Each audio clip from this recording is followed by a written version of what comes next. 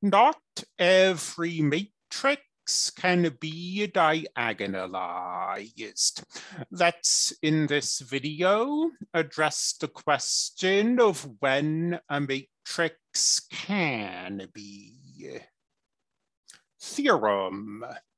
An n by n matrix A can be diagonalized if and only if A has n linearly independent eigenvectors.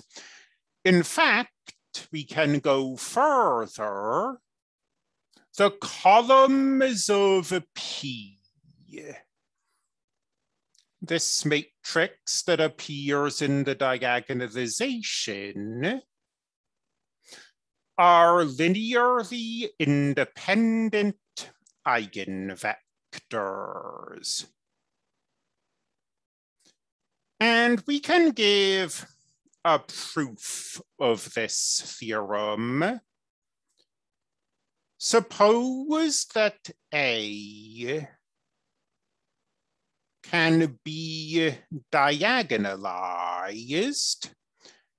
Well, this equation is true if and only if AP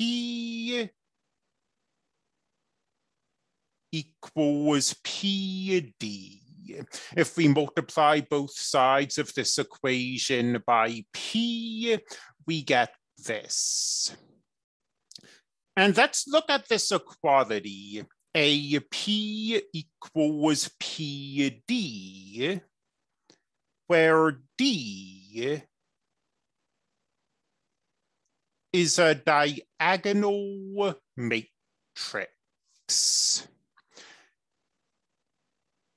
Let's look at this matrix P, and as we so often do,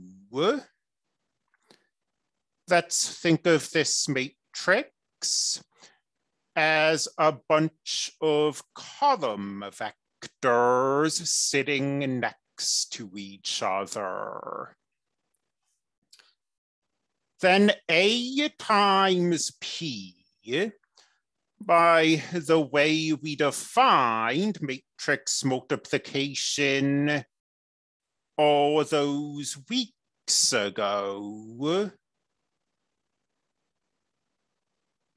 is this. We take all the columns of P and multiply them by A. What about PD? Well, this isn't a theorem you need to have memorized or anything. But when you multiply a matrix by a diagonal matrix, the product turns out to be quite simple. P times D is the first column of P times the first diagonal element of D.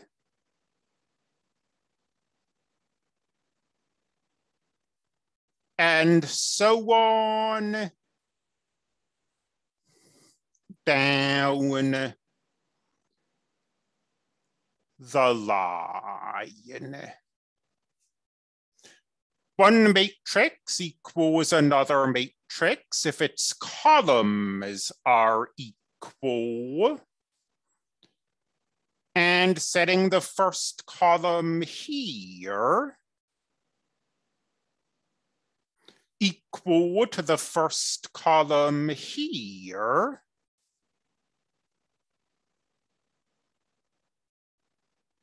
well, this is an eigenvalue eigenvector condition. Lambda 1 is an eigenvector, V1 is an lambda 1 is an eigenvalue, V1 is an eigenvector. And so on down the line. all of these equalities are eigenvalue, eigenvector conditions.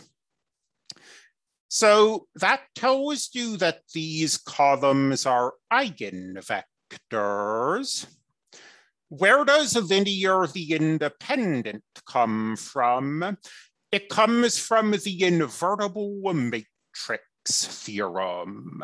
If the columns of P aren't linearly independent, this inverse wouldn't even exist.